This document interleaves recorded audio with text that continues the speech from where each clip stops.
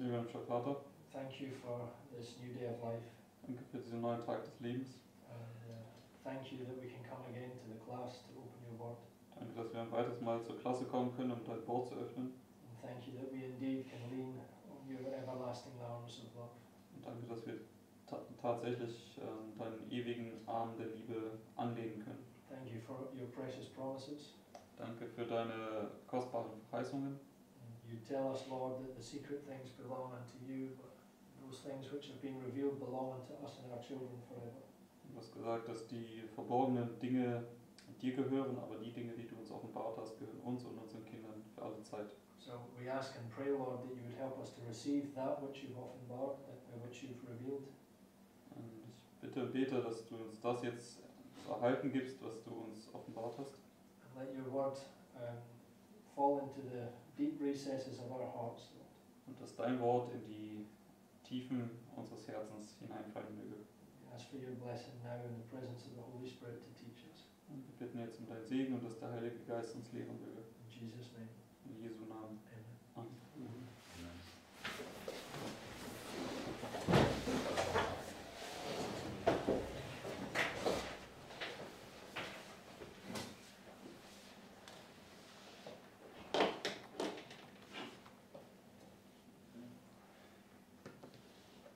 Okay, this morning I want to look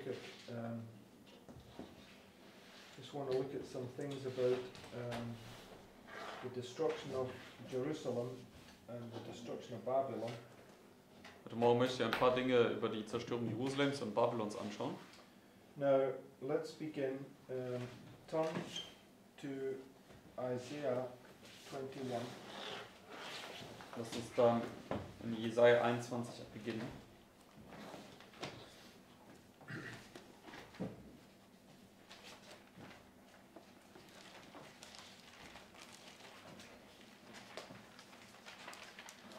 Isaiah 21, it's a prophecy against Babylon, Jesaja 21 ist eine Weissagung gegen Babylon.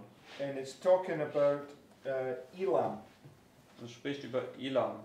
And Elam was a province of Babylon. It's part of the Medo-Persian kingdom. Also Elam war Gegend von Babylon, es war Teil vom Medo-Persischen Reich. Okay, so let's begin in verse 1. Which verse? Verse 1. Lass uns Vers 1 beginnen. It says, "The burden of the desert of the sea, as whirlwinds in the south pass through, so it cometh from the desert, from a terrible land." So, what do we have there immediately in verse 1? Das haben wir hier direkt in Vers 1.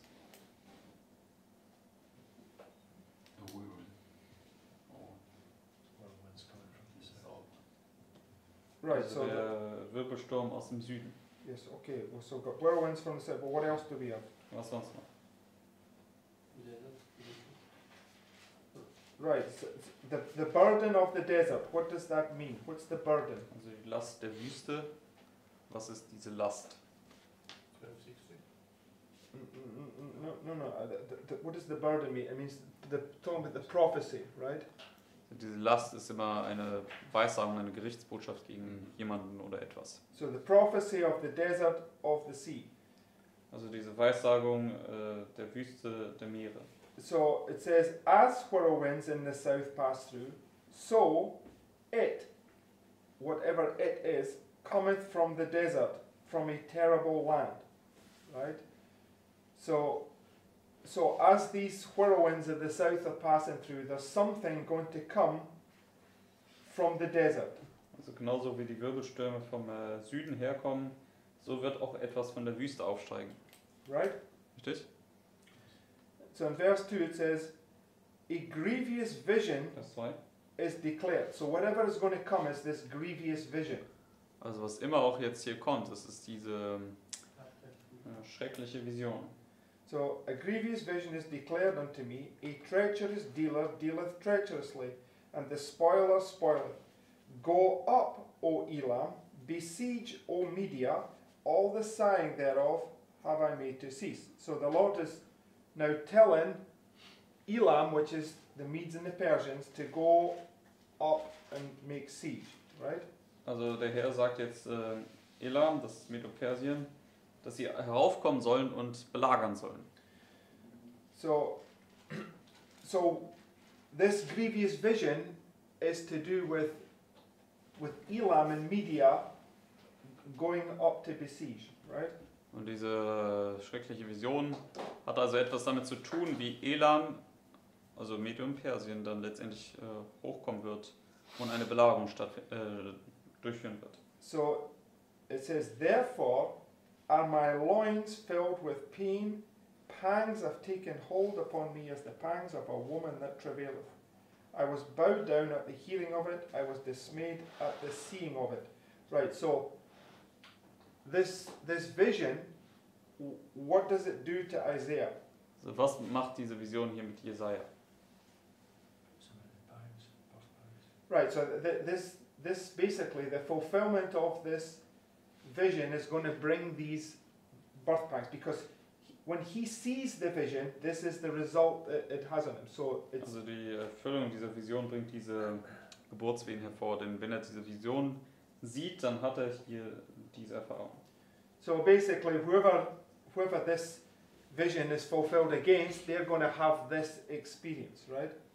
Also wer auch immer jetzt diese Macht ist, gegen die jetzt hier diese Erfüllung sich oder diese Vorhersage sich erfüllen soll, diese Macht wird dann diese Erfahrung hier haben.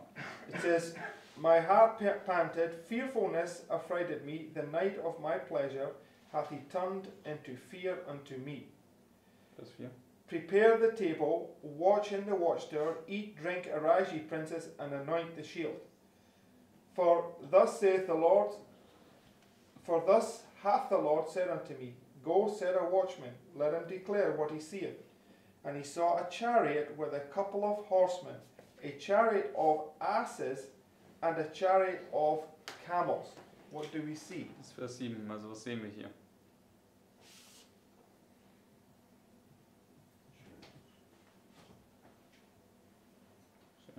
Streitwagen. Is that all you see, chariots? Ist das alles, was wir sehen hier? Horsemen, camels, and asses, right? Reiter, Streitwagen und Kamele. Right, so go to the book of Zechariah. Oder Reiter, erst also Esel und Kamele. Gehen wir jetzt zum Buch Sacharja. And I Den think Finger hier it's- ruhig in Jesaja. Sacharja 14. we go to chapter 14. Sacharja 14.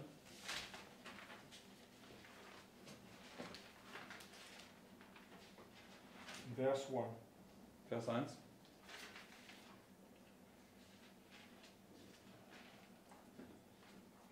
It says, Behold, the day of the Lord cometh, and thy spoil shall be divided in the midst of thee.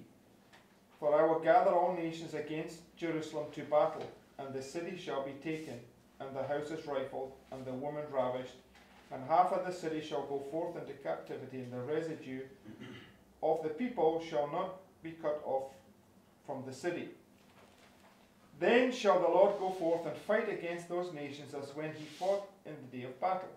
And his feet shall stand in that day upon the Mount of Olives, which is before Jerusalem, on the east, and the Mount of Olives shall cleave in the midst thereof toward the east and toward the west. And there shall be a very great valley, and half of the mountain shall remove toward the north, and half of it toward the south. Now, Das we've ist Vers gone 4. through these things before, right?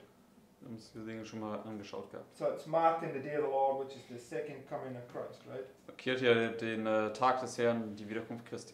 He's coming to punish those that was fighting against his people. Er kommt, um diejenigen jetzt zu bestrafen, die gegen sein Volk gekämpft haben.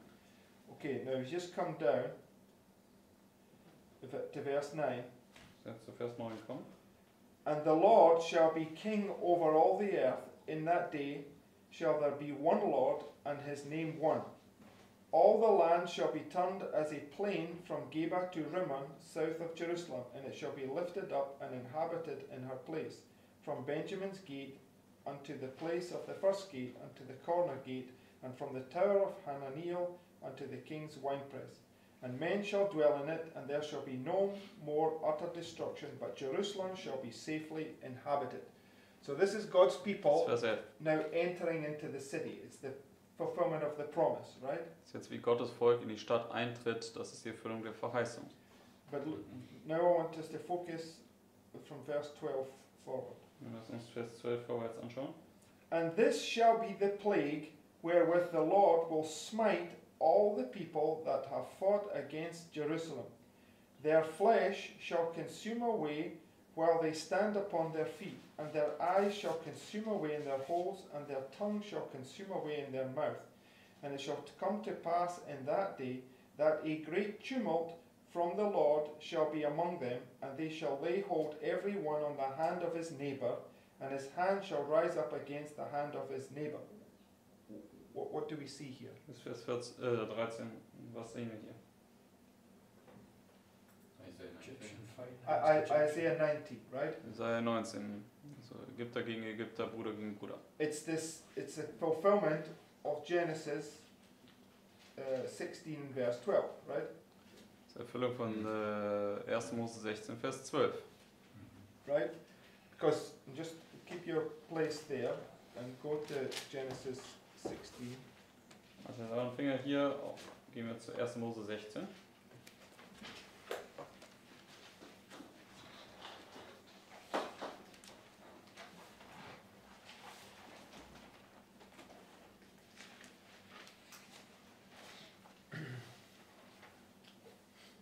It speaks about Ishmael, and it says, and he will be a wild man, his hand will be against every man, and every man's hand against him, and he shall dwell in the presence of all his brethren. Spricht hier über Ismael. So the spirit of Ishmael is the spirit of Satan, right? Der Geist des Ismaels ist auch der Geist des Satans. And this kingdom is just everybody wants to destroy each other, right? In diesem Königreich, da möchte einfach jeder jeden zerstören. So when you go back to Zechariah 14, Wenn wir zurückgehen zu Sacharja 14 verse 13, und dann Vers 13 nochmal lesen. and it shall come to pass in that day that great tumult from the Lord shall be among them, and they shall lay hold every one on the hand of his neighbour, and his hand shall rise up against the hand of his neighbour. Right? Kingdom against kingdom, city against city, brother against brother. This is Isaiah 19. Right? Königreich gegen Königreich, Bruder gegen Bruder oder Stadt gegen Stadt. Das ist Jesaja 19. It says, and Judah also shall fight at Jerusalem, and the wealth of all the heathen round about shall be gathered together, gold and silver and apparel in great abundance. And so shall be the plague of the horse, of the mule, of the camel, and of the ass, and of all the beasts that shall be in these tents as this plague. So, what's the plague likened unto? Womit wird die Plage jetzt hier verglichen? It says the horse, the mule, the camel, and the ass. Die Plage des Pferdes, des Maultiers, des Kamels und des Esels. Right. So go back to Isaiah 21. Gehen wir zurück zu Jesaja 21, In verse 7. Vers 7.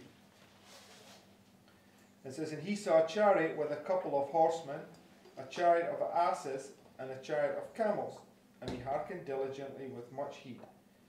And he cried, a lion, my Lord, I stand continually upon the watchtower in the daytime, and I am set in my ward whole nights. And behold, there cometh a chariot of men with a couple of horsemen.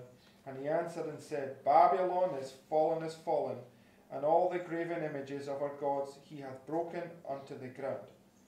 O my threshing and the corn of my floor, which I have heard of the Lord of hosts, the God of Israel, have I declared unto you. Right? So, it's always been a bit of a mystery, this here. Das ist Vers 10. But Immer ein bisschen so mysteriös, was hier beschrieben wird. it's basically talking about when Medo-Persia comes up to punish Babylon. Babylon's going to fall. Right? Aber es spricht letztendlich darüber, wie Medo-Persien aufkommt und Babylon bestrafen wird. Babylon wird fallen. Okay, so go now to Isaiah 13. Gehen wir zu Jesaja 13. Because this is the punishment by the Medes on Babylon. Hier wird ja die Bestrafung Babylons beschrieben durch die Meder. Okay, so it says, verse 1, Vers 1. the burden of Babylon which Isaiah the son of Amos did see. Lift ye up a banner upon the high mountain, exalt the voice unto them, shake the hand, that they may go into the gates of the nobles. I have commanded my sanctified ones, I have also called my mighty ones for mine anger, even them that rejoice in my highness. The noise of a multitude in the mountains, like as of a great people, a tumultuous noise of the kingdoms of nations, gathered together. The Lord of hosts mustereth the host of battle. They come from a far country, from the end of heaven, even the Lord, and his weapons of his indignation to destroy the whole land. Right?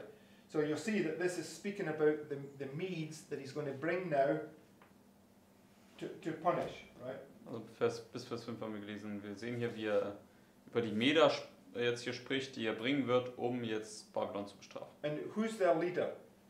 Und wer ist der Anführer gewesen? Who's the leader of them? Wer war der Anführer? Cyrus, right? Kyros. Cyrus is a type of Kyros ist ein Typus auf Christus. Christ, right? So this is the Lord coming, bringing his plague to punish those that had been oppressing his people, right? Just like we read in Zechariah 14. Es ist der Herr, wie er kommt und letztendlich diejenigen bestraft, die sein Volk unterdrückt haben, genauso wie eben gerade in Zechariah 14. So just go to verse 6. I mean, you see it's the exact same language we read in Zechariah 14. Gehen wir jetzt zu Vers 6. Es ist genau dieselbe Sprache, wie wir sehen werden, wie in Zechariah 14. And also Isaiah 21. Und auch Jesaja 21. It says, How ye, for the day of the Lord is at hand, it shall come as a destruction from the Almighty. Therefore shall all hands be faint, and every man's heart shall melt. And they shall be afraid, pangs and sorrows shall take hold of them, they shall be in pain as a woman at travail. Right, that's what Isaiah, when he saw this vision, that was what he was saying, was he was experiencing, right? Und das ist ja auch, was Jesaja erfahren hat, als er gesehen hat, was kommen würde in Kapitel 21. They shall be amazed at one another, their faces shall be as flames. Behold, the day of the Lord cometh, cruel both with wrath and fierce anger, to lay the land desolate, and he shall destroy the sinners thereof out of it. Vers 9. For the stars of heaven and the constellations thereof shall not give their light, the sun shall be dark in its going forth, and the moon shall not cause her light to shine. And I will punish the world for their evil, and the wicked for their iniquity. And I will cause the arrogancy of the proud to cease, and I will lay low the haughtiness of the terrible. I will make a man more precious than fine gold, even a man than the golden wedge of Ophir. Therefore I will shake the heavens and the earth shall remove out of her place in the wrath of the Lord of hosts, and in the day of his fierce anger. Now, Vers 13. just come down to verse 15. I want to see this point. Gehen wir jetzt zu Vers 15. It says, Every one that is found shall be thrust through, and every one that is joined unto them shall fall by the sword. Their children also shall be dashed to pieces before their eyes.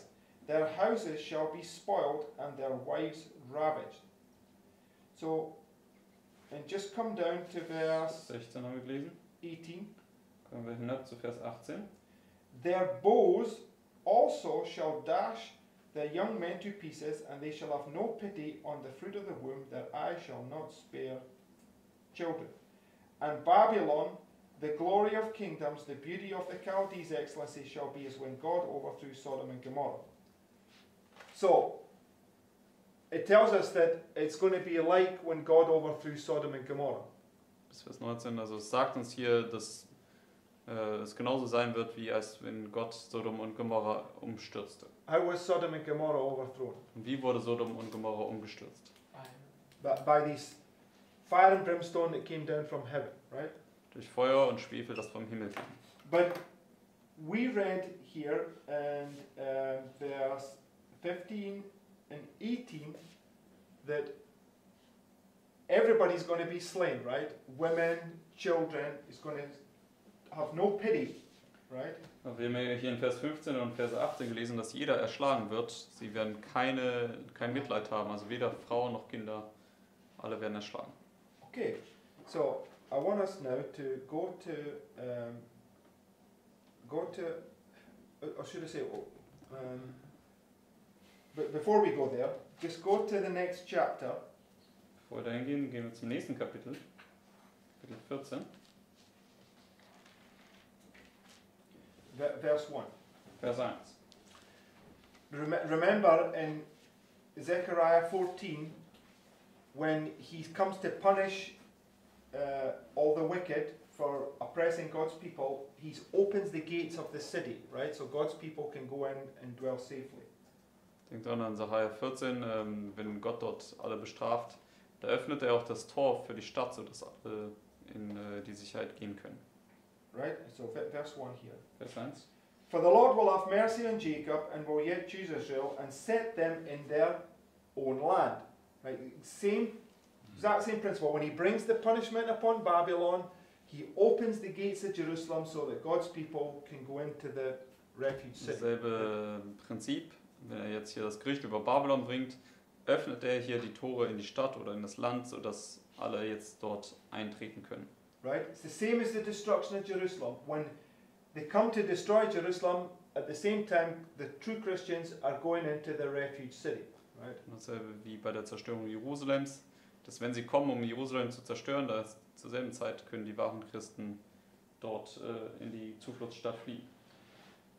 It says, For the Lord will have mercy on Jacob and will yet choose Israel and set them in their own land, and the strangers shall be joined with them, and they shall cleave to the house of Jacob.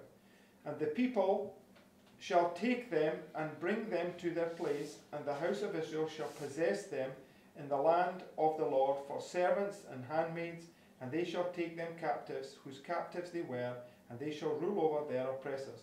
And it shall come to pass in the day that the Lord shall give thee rest from thy sorrow, and from thy fear, and from the hard bondage wherein thou wast made to serve, that thou shalt take up this proverb against the king of Babylon, and say, How hath the oppressor ceased, the golden city ceased? Right? Now, Vers 4. just go to verse 12. Gehen wir jetzt zu Vers 12. It says, How art thou fallen from heaven? Wie bist du vom Himmel gefallen? So what's this referring to? Worauf nimmt das Bezug? Sorry? No, I'm not asking. I'm just, based upon everything that we've gone through so far, what is this referring to? Basierend auf allem, was wir bisher angeschaut haben, worauf nimmt das Bezug? Fire and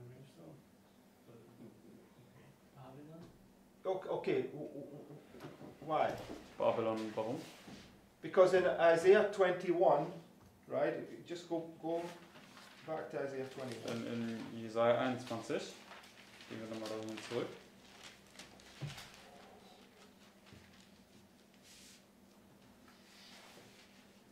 Verse 9. Vers 9. It says, And behold, here cometh a chariot of men with a couple of horsemen, and he answered and said, Babylon is fallen.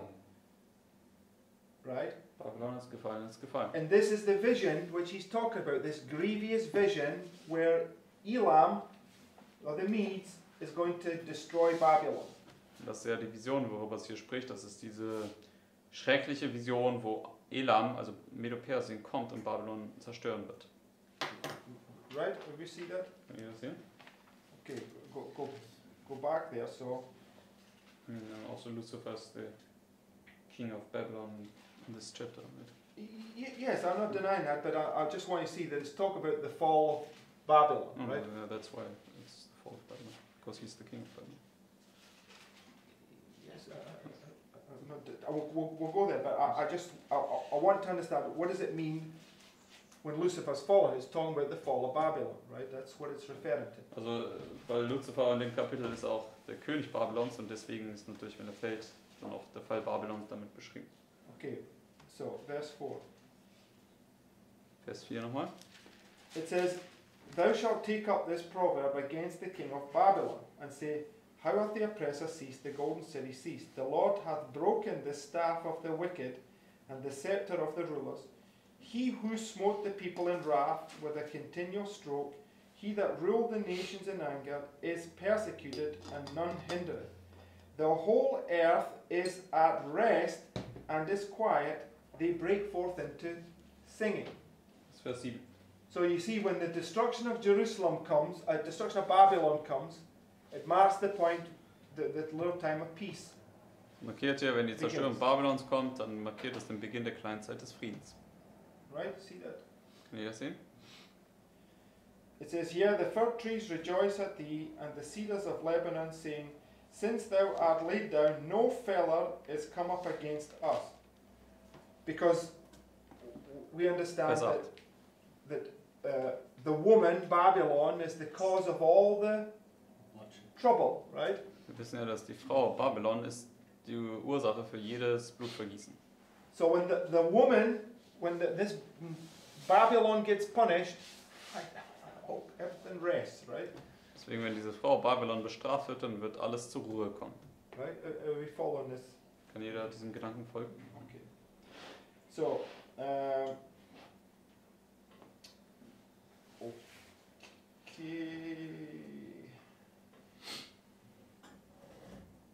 okay, so go now to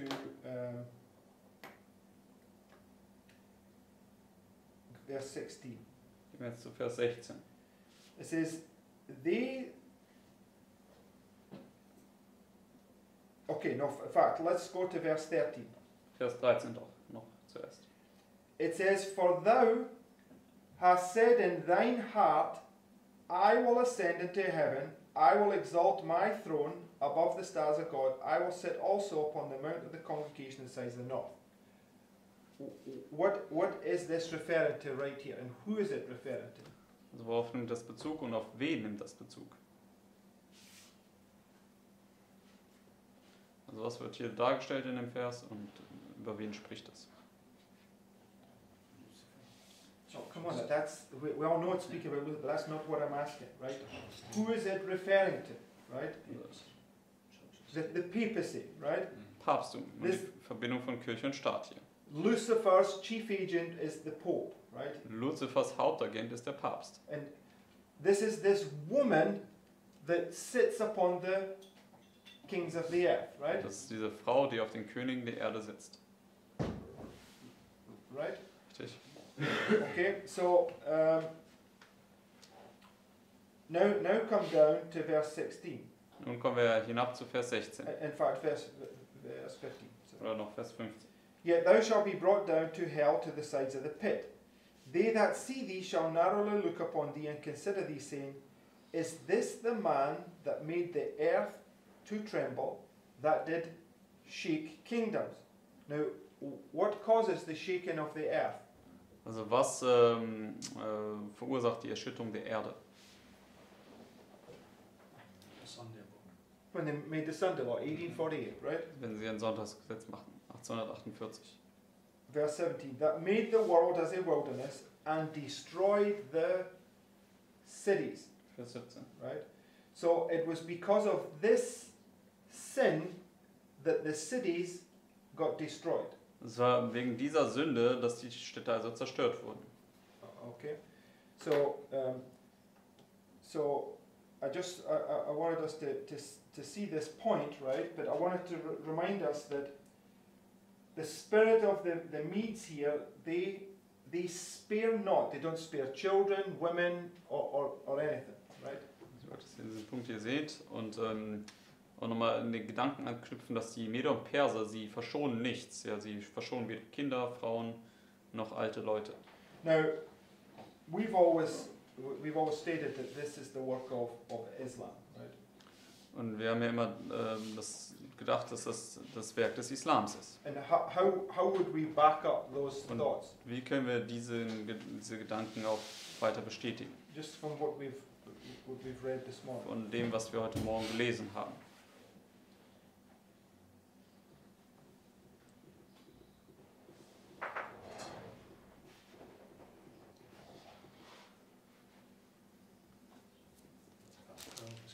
Because you've got to be able to defend this.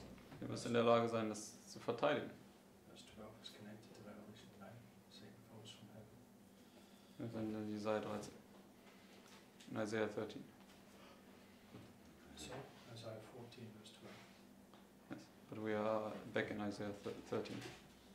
Yeah, it doesn't matter. I'm just asking the point. So, what's that got to do with Islam? Revelation 9.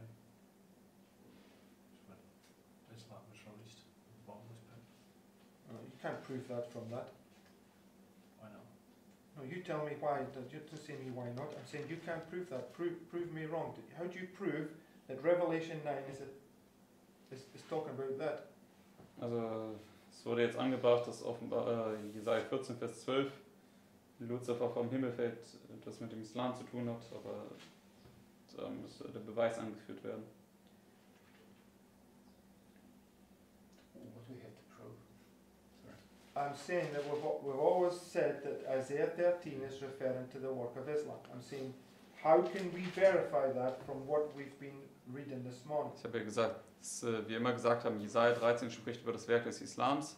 Wie können wir das beweisen, basierend auf dem, was wir heute Morgen gelesen haben? Zum Beispiel Vers 19 aus Jesaja 13. Okay, there's one proof there, right? So what's your yes. point, Peter? Ein Beweis aus Vers 19, also was ist dein Punkt? They punish as the same, or the punishment of the Medes and the Persians is likened unto the destruction of Sodom and Gomorrah, which is with fire and brimstone. Right, it's fire and brimstone, Also right? Meder und Perser zerstören, wie Sodom und Gomorra zerstört worden ist, und das war ja mit Feuer und Schwefel. Okay, and the fire and it says those that receive the mark of the beast, right, which makes you a Babylonian. Sagt er, diejenigen, die das Malzeichen des Tieres bekommen, was dich zu einem Babylonier macht. Just go to Revelation 14, Dann gehen wir dann dazu zur Offenbarung 14, was mit denen passiert. verse 9. Offenbarung 14, Vers 9. So, if you receive the mark of the beast, it means that you bowed down to the golden image, right? You became a subject of Babylon, right? Also wenn du das Malzeichen des Tieres bekommen hast, heißt es ja, du hast dich vor dem goldenen Bild niedergebeugt. Du bist jetzt ein Untertan Babylons geworden. Yes? Richtig? You got to be confident in what you're saying, right? Why? Ihr müsst sicher sein in dem, was ihr sagt. Warum? Why if you bow down to that statue do you become a subject of Babylon? Warum ist es, dass wenn du vor diesem Bild niederfällst, dass du ein Untertan Babylons geworden bist? So thus saith the Lord, it says it very clearly. Da gibt es eine, steht geschrieben, so spricht der Herr, wo es das sehr deutlich sagt. Okay. Separate your fingers, right? And go to, keep your place there in Revelation 14. Go to Romans 6 and verse 16. Gehen wir zu Römer 6, Vers 16 noch. Hat den Fingern Offenbarung.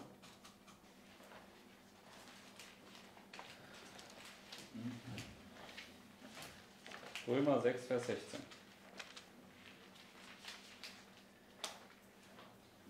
It says, know ye not that to whom ye yield yourselves servants to obey, his servants ye are to whom ye obey, whether of sin unto death or of obedience unto righteousness. So what does that tell us, that verse? Also das sagt uns Römer 6, 16. Whoever you bow down to worship, that becomes your God. Either of, if it's Christ, it's unto righteousness. If it's Satan, it's unto death. Right? Also wo immer du auch niederfällst, dessen Knecht wirst du, ob du der Knecht Christi wirst zum Leben oder der Knecht Satans zum Tode. So if you obey them to bow down and worship the image, you're consenting that Satan is your king, right? Also wenn du niederfällst und dieses Bild anbetest, dann stimmst du damit überein, dass Satan dein König wird. And you will die with Satan, right? Und du wirst mit Satan gemeinsam sterben. The destruction of Babylon is the destruction of Satan's kingdom. Denn die Zerstörung Babylons ist ja die Zerstörung von Satans Königreich. Okay, now go back to Revelation 14. Jetzt zurück zur Offenbarung 14, So it says in verse 9, Vers 9. and the third angel followed them, saying with a loud voice, if any man worship the beast and his image, and receive his mark in his forehead or in his hand, the same shall drink of the wine of the wrath of God, which is poured out without mixture into the cup of his indignation. And he shall be tormented with fire and brimstone in the presence of the holy angels, in the presence of the Lamb. And the smoke of their torment ascendeth up for ever and ever. And they shall have no rest day or night who worship the beast and his image, and whosoever receiveth his mark in his name. Also, Why does it say that the torment ascendeth up forever and ever? warum sagt es hier, dass ihre Qual für immer und immer aufsteigt? It's the unquenchable fire, right? Das ist das unauslöschliche Feuer. So you will basically not stop wailing until your ashes on the ground, right? Du wirst also nicht aufhören zu brennen, bis deine Asche auf dem Boden liegt. What happened to Sodom and Gomorrah? Was ist mit Sodom und Gomorra passiert? The whole city turned to ashes, right? There was nothing left. Die gesamte Stadt ist zu Staub gemacht worden, da gab es nichts, also zu Asche, es ist nichts übrig geblieben. Okay, so if you receive the mark of the beast, you receive the same punishment as Sodom and Gomorrah received, the fire and the brimstone. Also right? wenn du das Mahlzeichen des Tieres bekommst, erhältst du dieselbe Bestrafung wie Sodom und Gomorra, nämlich Feuer und Schwefel. Okay, so it's all about the mark of the beast or the seal of God, right? Es geht immer darum, ob du das Mahlzeichen des Tieres bekommst oder das Siegel Gottes. So go back to Isaiah 14 Und zurück zu Jesaja 14, and back to the point that Fyodor was making. zurück zu dem Punkt, den Fyodor noch gemacht hat. Because in Revelation 9, Islam is likened unto this fire and brimstone, right? In Offenbarung 9 wird ja der Islam mit Feuer und Schwefel verglichen. And they're also likened unto plagues. Sie werden auch mit Plagen verglichen. What's a symbol for Islam? Was ist ein Symbol für den Islam?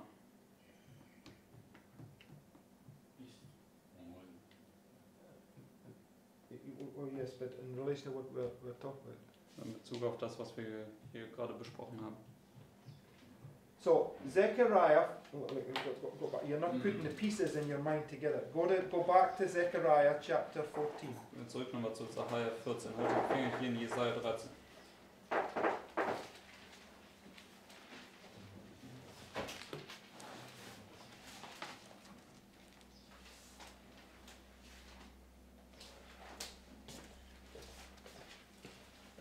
So we just read that Babylon is going to get punished as Sodom and Gomorrah, right? Wir haben gerade gelesen, dass Babylon wie Sodom und Gomorra zerstört wird oder bestraft wird. Right? And this is the punishment of Babylon here in Zechariah 14. Und das ist die Bestrafung Babylons hier in Jesaja 14. Right? Richtig? So in verse 12, Vers 12. and this shall be the what? Und das hier soll die was sein? The plague. Die Plage. Right?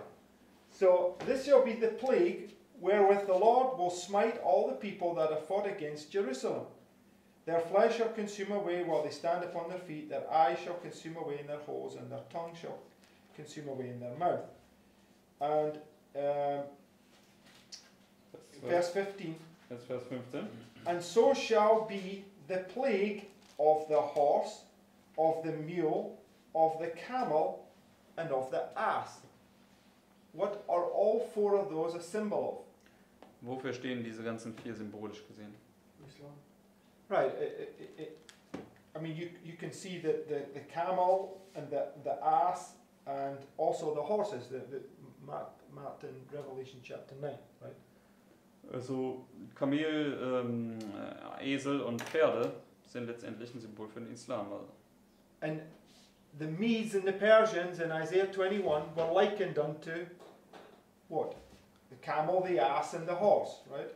Und auch die Meder und Perser in Jesaja 21 wurden ja auch mit Reitern, mit Eseln, also Streitwagen von Eseln und Streitwagen von Kamelen verglichen.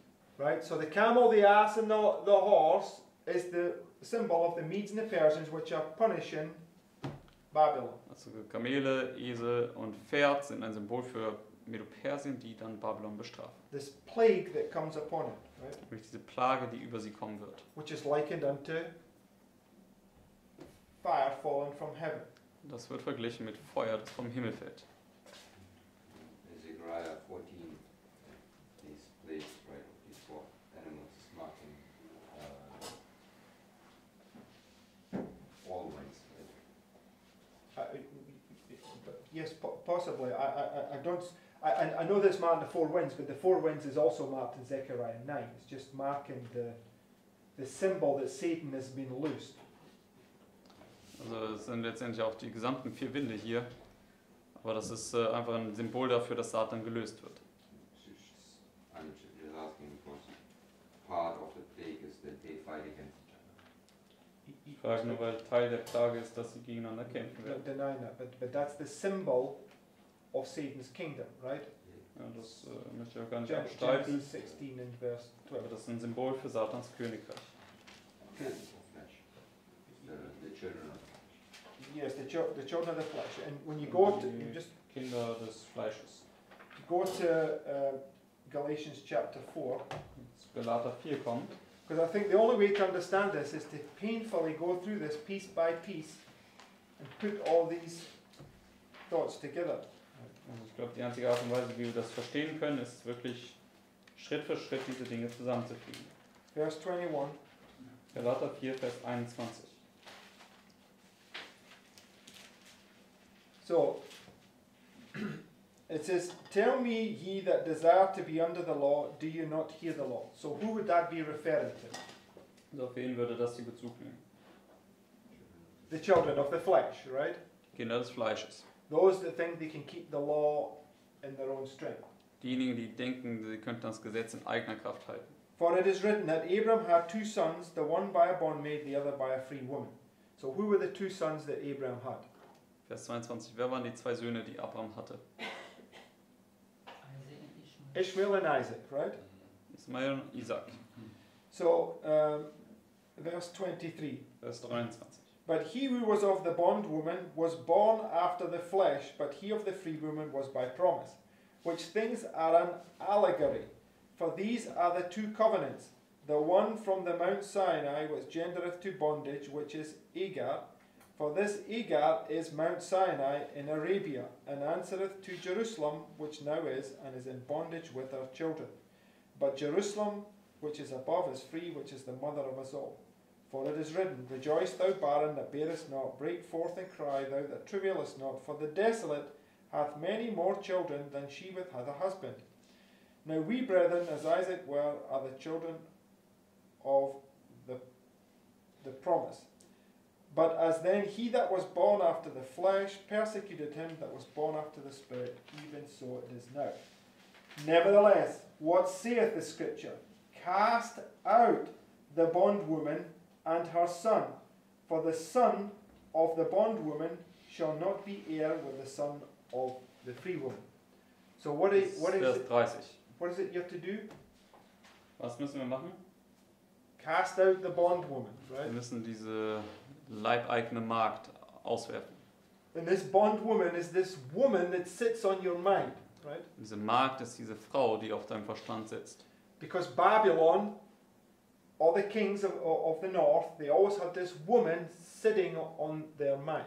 Babylon und alle Könige des Nordens, sie hatten immer diese Frau, die auf ihrem Verstand saß. Okay, so you can see that it uses Ishmael as a symbol of the children of the flesh. Können wir sehen, wie Ismael als ein Symbol für die Kinder des Fleisches benutzt wird. Okay, so now just go back. I'll try and make this point. Go back to Isaiah 14. Gehen wir jetzt zurück zu Jesaja 14. Jetzt noch diesen Punkt versuchen zu machen.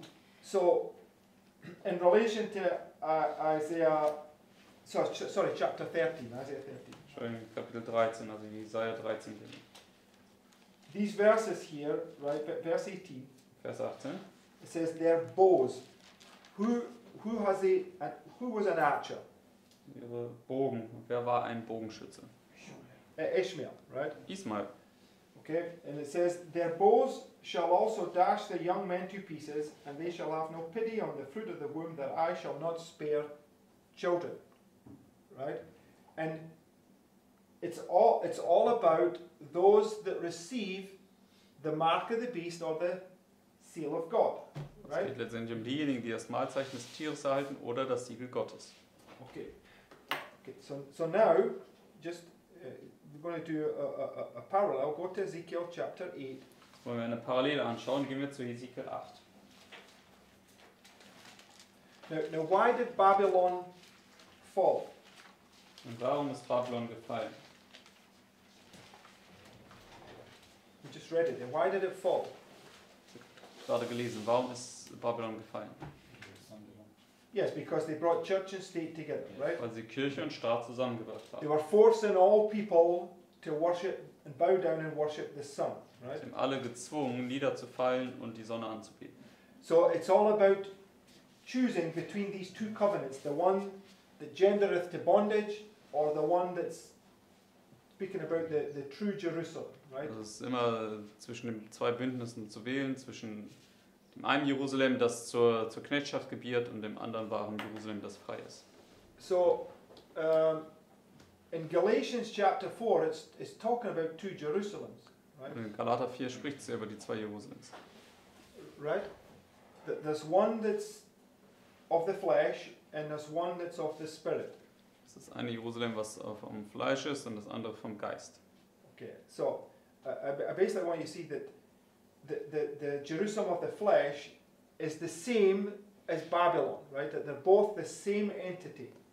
Ich würde einfach zeigen, dass das Jerusalem des Fleisches dasselbe ist wie Babylon, dieselbe Entität. Okay, so when you go to Ezekiel chapter 8, Zu Hesekiel 8 kommen, verse 17, Vers 17, oh, in fact, that's 16. Vers 16.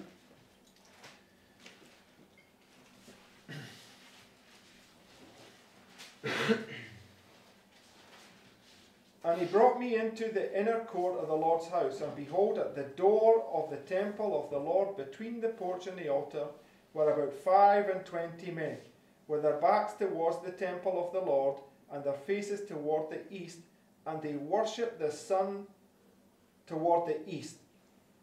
Then said he unto me, Hast thou seen this, O son of man? Is it a light thing to the house of Judah, that they commit the abominations which they commit here? For they have filled the land with violence, and have returned to provoke me to anger, and lo, they put the branch to their nose.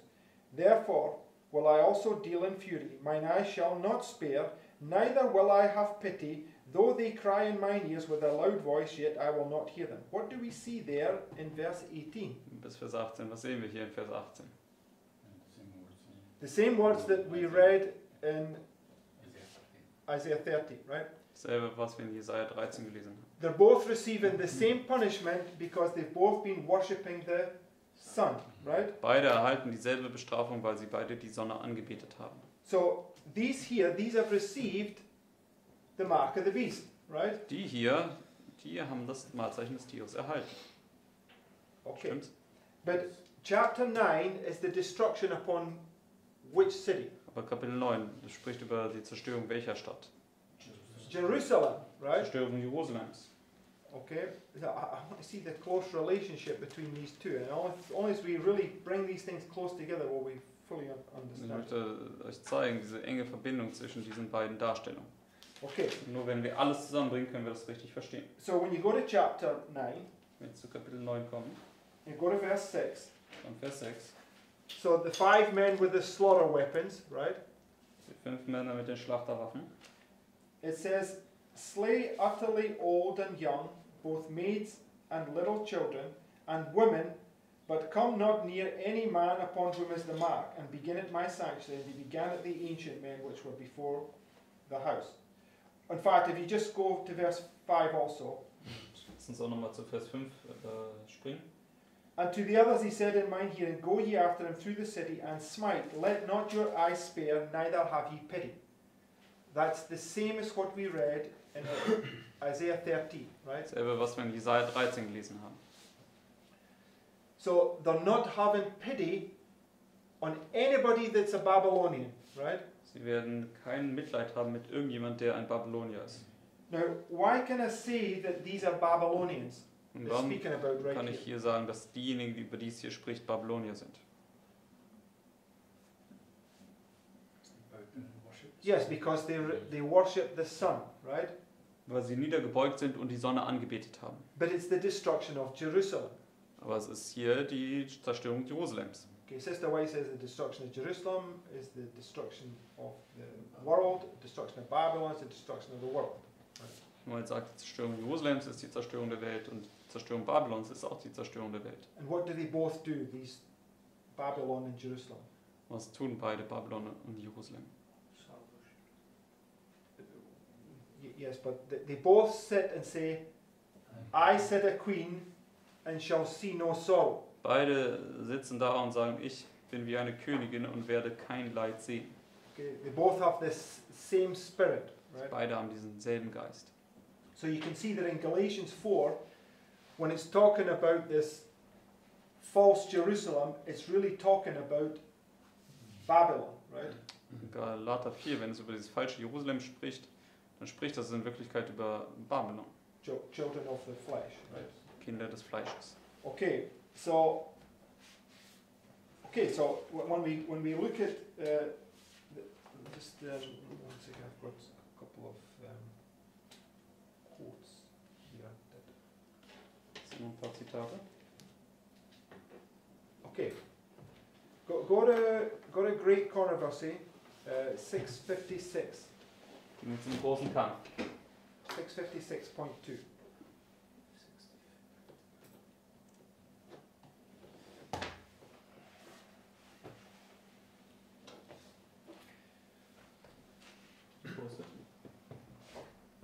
Just yes, post it in just put it in German or so.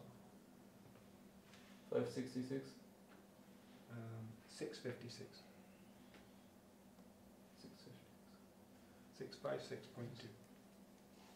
656.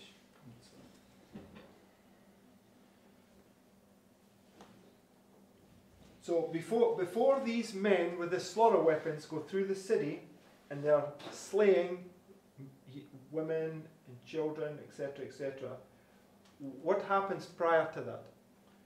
Bevor diese Männer hingehen und hier die ganzen Leute erschlagen, was passiert davor? Yeah, it says there's a man, verse 3. Sagte, da gibt es einen Mann in Vers 3. It says, and the glory of the God of Israel was gone up from the cherub, whereupon he was to the threshold of the house, and he called to the man clothed with linen, which had the writer's ink on by his side.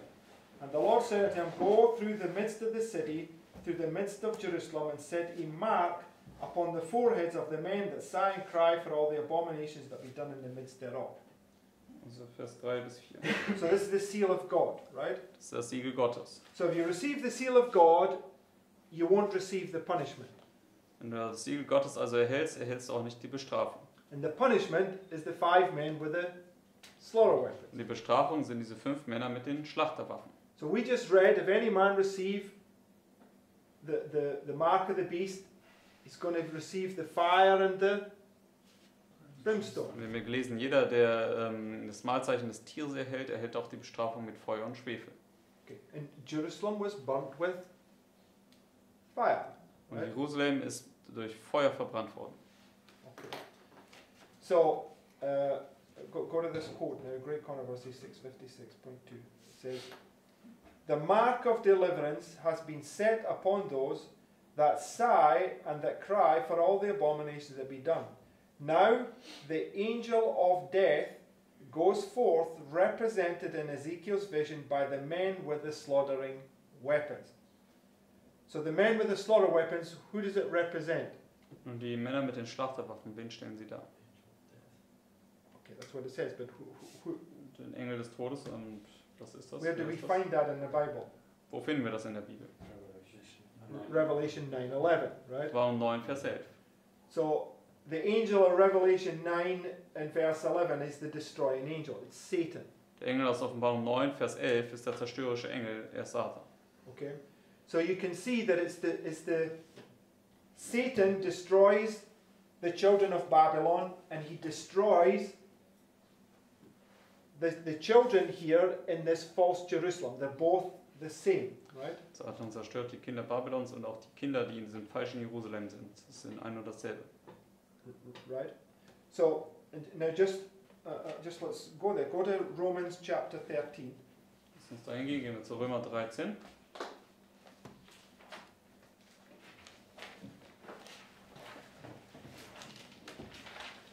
Because the men in Ezekiel 8, right, they were bowed between what? Denn die Männer in Hesekiel 8 sind wo niedergefallen? But between the porch and the altar, right? Zwischen Halle und Altar. Now, keep your place there in Romans 13, but just quickly go to Luke 13. Just remind you of this point. Gehen wir nochmal zuvor zu Lukas 13, also halt den Finger in den Römer.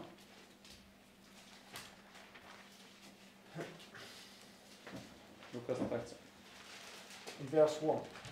Vers 1. It says, there were present at that season some that told him of the Galileans whose blood Pilate had mingled with their sacrifices. And where were these people when Pilate did this? Wo waren die Leute, als Pilatus sie hier erschlagen hat? Between the porch and the altar. Zwischen Säulenhalle und Altar. And Christ said in verse 2, Christus sagt dann in Vers 2, and Jesus answering said unto them, suppose ye that these Galileans were sinners above all the Galileans because they suffered such things? I tell you, nay, except ye repent, ye shall likewise perish. So what's Vers 3. and when we went through this recently, and Christ is pointing these two things here that we're going to talk about to two different events. Und das haben wir uns ja kürzlich angeschaut. Also Christus will, diese zwei Ereignisse hier sind letztendlich, he points it to two different events, or it's two different events? Which do you see? No, it's two different events, but he's pointing it to two different things Also es waren symbolically. zwei verschiedene Ereignisse damals und weisen auf zwei verschiedene Ereignisse hier am Ende der Welt hin. Okay, so because then he goes to verse 4. Und dann geht er nämlich weiter zu Vers 4. Or those 18 upon whom the tower in Siloam fell and slew them, think ye that they were sinners above all men which dwelt in Jerusalem? I tell you, nay, but except ye repent, ye shall all likewise perish. Vers 5. So the first one, the men between the porch and the altar were slain by Pilate, who's the symbol of Rome, right? The civil powers. Die erste Macht ist durch Rom, die Staatsmacht, erschlagen worden. But Durch Pilatus. when you go to, I mean, if you just, without even reading Ellen White, if you were to go to verse 4, the tower coming down, what's that referring to? Und in Vers 4, der Turm, der niederfällt. Worauf nimmt das Bezug? Well, yes, but to the destruction of Babel, right? That's where this tower was brought down, right? Parallel zur Zerstörung des Turms von Babel. Right. The tower is referring to this Babylonian, it's a symbol of Babylon. Also, der Turm nimmt Bezug auf Babylon. So Turm zu Babel. there's two punishments that the Lord is warning you about, whichever camp you're in, right? Es gibt jeweils zwei Bestrafungen, auf die der Herr eine Warnung ausspricht, je nachdem, in welchem Lager du bist. And I'm pretty positive that Christ here is speaking about the destruction of Jerusalem and the destruction of Babylon. Ich bin mir ziemlich sicher, dass Christus hier über die Zerstörung Jerusalems und Babylons spricht. They're both the same, they're both happening simultaneously, but they refer to two different punishments. But for this, I don't know. But they've both received the mark of the beast, right? Es spricht über beide simultan. Also passieren beide gleichzeitig, aber jeweils beide erhalten das Malzeichen des Tiers. What you looking at me like that for? Whereas in verse 3 it says, except you repent. How can they have received the mark of the beast if they've still got The opportunity people- to repent?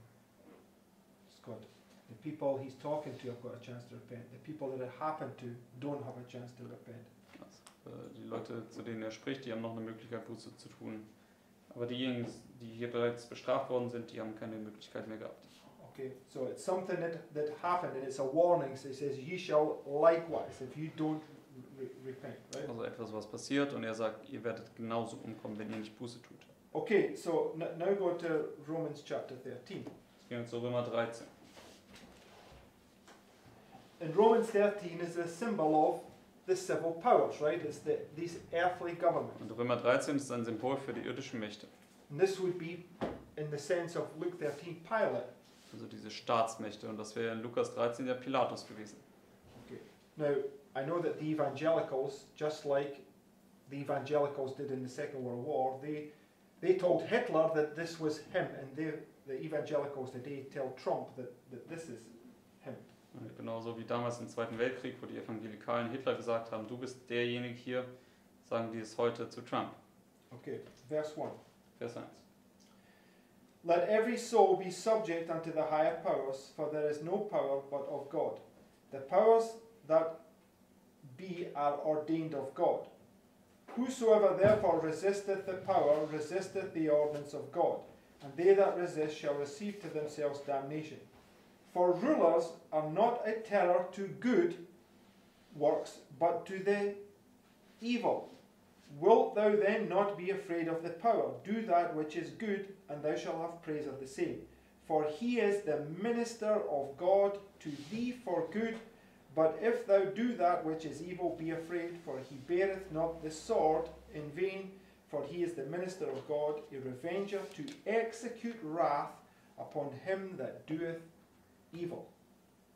So when Pilate was slaying those men, he's the minister of wrath for them that do evil, right? Also als Pilatus dieses Gericht vollstreckt hat, war er ein Rächer denen gegenüber, die Böses getan haben. Okay. So Oder Rächer des Zorns.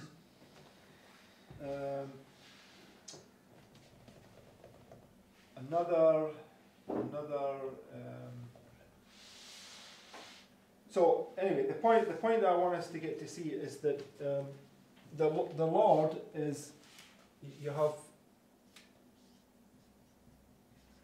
Jerusalem and Babylon. Also Jerusalem und Babylon. And both of them represent the destruction of the world. Beide stellen die Zerstörung der Welt dar. They're both this woman, right? Beide sind diese Frau. Woman, see no sorrow. It says same. Woman, see no. Isn't it with an E? Woman. Woman. Okay, yes.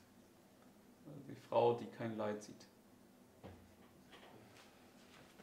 Okay, so they're both the same. Now, when you look at Ezekiel 8, right, the punishment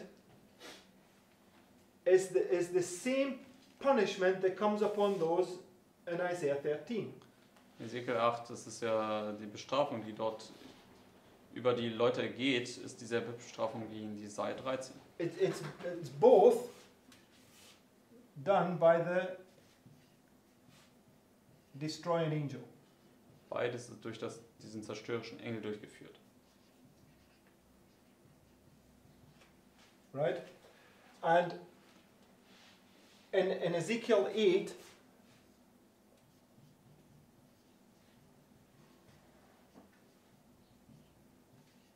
they worship the sun, right? In Ezekiel 8 beten sie die Sonne an. And the destruction of Babylon is because they brought church and state together, right? Und die Zerstörung Babylons ist deswegen, weil sie Kirche und Staat zusammengebracht haben.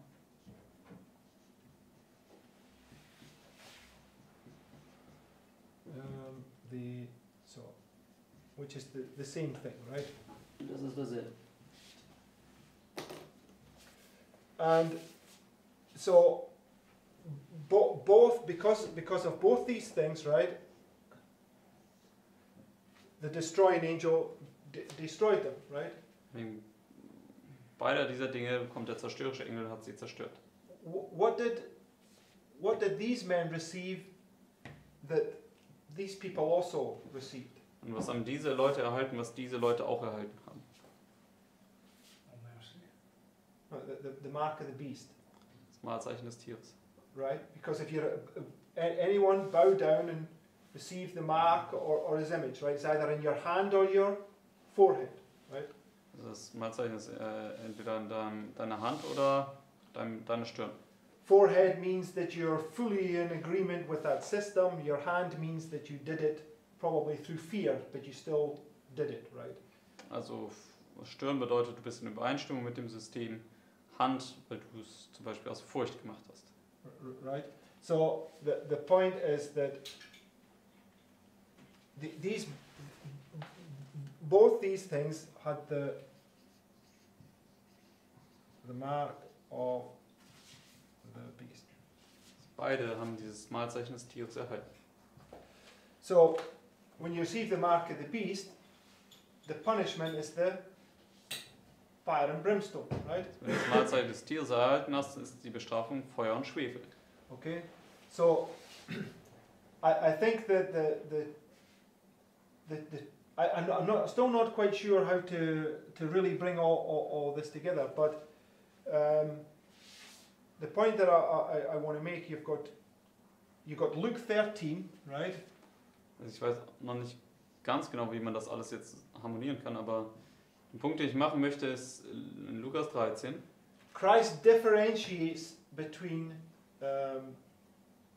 those that get punished by Pilate and those that get punished by Islam. Macht Christus einen Unterschied zwischen denjenigen, die durch Pilatus erschlagen worden sind und diejenigen, die durch Islam bestraft werden.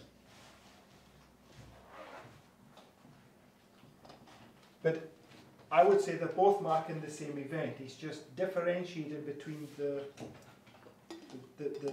two groups of people. Aber ich möchte sagen, dass sie letztendlich beide dasselbe Ereignis beschreiben, markiert nur zwei oder unterscheidet zwischen zwei Gruppen. So show me another place in the Bible where both these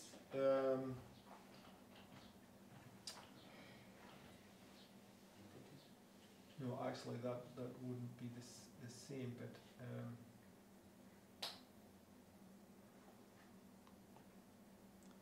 Lion and the ass, yeah. yes, in 1 Kings 13, you have the story of the disobedient prophet. He gets slain by the lion. Also 1. Könige 13 hast du diesen ungehorsamen Propheten und der wird dir erschlagen von dem Löwen. Okay, so many thoughts that you could think of right now, but I don't want to detract off. But Und da steht der Esel ja dann daneben bei. anyway, we will stop there this morning, and I will try to collect some more things to go on this. Wir werden jetzt hier heute Morgen erstmal abschließen und ich werde dann noch versuchen, weitere Punkte hinzuzusammeln. But there has to be a difference. There has to be a difference between the destruction of Jerusalem and the destruction of Babylon. I mean, spiritually speaking. Aber da muss irgendeinen Unterschied geben zwischen der Zerstörung Babylons und Jerusalems geistlich gesehen. But as you can see, they're both the same destruction, and they're both because they received the mark of the beast. Und wie wir sehen können, sie sind beide dieselbe Zerstörung, und beide erhalten auch das Malzeichen des Tieres. And in Ezekiel chapter 10, what does the man with the linen do? In Ezekiel 10, was macht der Mann mit der Leinwand?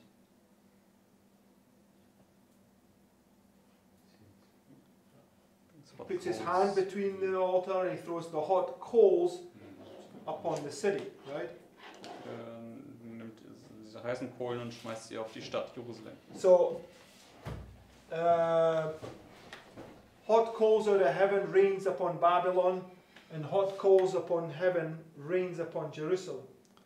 Heiße Kohlen aus dem Himmel kommt über Babylon und Jerusalem. Right? You all see that? Kannst du alle sehen? So the thing is, how do we differentiate between these, right? Die Frage ist dann, wie können wir zwischen den beiden unterscheiden? You see the sort of dilemma? Könnt ihr das Dilemma sehen? Trying to work out what differentiates you being punished by Rome and by Islam. Also, das ist halt das, was wir herausfinden müssen, ist, was führt dazu, dass du durch Rom bestraft wirst oder durch den Islam? See, if you die under the destruction of Jerusalem, you die at the hand of Rome. But if you die in the destruction of Babylon, you die at the hand of Islam. But what determines one or the other? Also wenn du ja unter der Zerstörung Jerusalems stirbst, stirbst du durch die Hand Roms. Wenn du aber unter der Zerstörung Babylon stirbst, dann kommst du durch die Hand Islams um. Aber was sozusagen unterscheidet, ob du jetzt in die Gruppe fällst oder in die Gruppe? I thought that when you receive the mark of the beast, you become Babylon. Okay. Thoughts, this is why we're doing this class, right? When we go through this, right, do they receive the mark of the beast? Yes. Right? And fire and brimstone rains upon Jerusalem, right? Also beide erhalten ja aber das Mahlzeichen des Tieres, deswegen werden sie dann nicht zu Babyloniern. Aber wir haben ja gesehen, Feuer und Schwefel kamen auch über Jerusalem. Type must meet antitype. Aber Typus muss den Antitypus treffen. Rome destroyed Jerusalem. Okay, but it's the east wind, as we read, and the south that destroys Es Babylon. war aber Rom, die Jerusalem zerstört haben, und es war der Ostwind und der Süden, die Babylon zerstört haben. Right? So there's something that we have to understand about that. What differentiates between the two? Das ist etwas, was wir darüber verstehen müssen und was die beiden Mächte unterscheidet und die So- beiden Bestrafungen. I'm wondering whether there's this. Last thought. I'm wondering whether there's this point about the mark of the beast. And the mind. Yes. Yes. Und ich frage mich, ob es dieser Punkt ist über das Mahlzeichen des Tieres. Because those in Babylon would be in agreement, and those in Jerusalem out of fear, possibly. Well, this is because you have this mindset, but this is because you obey Yes, out of fear. for whatever reason. Yeah, not just fear, but what is just what I give one reason for it. Well, But those in Jerusalem Vielleicht ist are- das halt so, dass in Babylon diejenigen, die das in Übereinstimmung sind mit diesem System, aber diejenigen in Jerusalem, die gehorchen aus Furcht. Those in Jerusalem are not in agreement with that mindset. It's like everybody in the Seventh-day Adventist Church knows that we're not bow down to Sunday, right? yes, but many of the Jews in Jerusalem fought against Rome, so they're not in agreement with it. So you got to. say that again, Matt. Sorry. I says many of the destruction of Jerusalem was because they went out and fought against Cestius. That's what you said. No, that's what I'm saying. They're not in agreement. It's like they've never been in agreement with those in Jerusalem. Have never been in agreement with the Sunday law. Those in the Seventh-day Adventist Church don't agree with the Sunday law. Really? You have no idea. Most people in the Seventh-day Adventist Church are absolutely in agreement with Sunday. They're already the ecumenical movement. They're mingling with Sunday keepers. They will adopt that and think it's the best thing ever. Right, there's even a Seventh-day Adventist Church calls it themselves the first church that now worships on Sunday. Also es gibt in der Adventgemeinde sowohl welche, die Sonntag schon annehmen und auch begrüßen, aber es gibt natürlich auch noch welche Adventisten, die das nicht tun, aber nur aus Furcht dann And then annehmen werden. would we call them Jerusalem? I thought he was a Jew. Okay, that's what we're saying. That's why we're looking at this closely to differentiate between this and this. Also wir müssen also genau betrachten, wer ist jetzt Jerusalem, wer ist Babylon. Because Babylon is in Jerusalem, right? Wolves in sheep's clothing. Okay. Anyway, we've got much to understand about this. Wir müssen noch viel darüber verstehen. Shall we close with prayer? Sollen wir mit Gebet abschließen?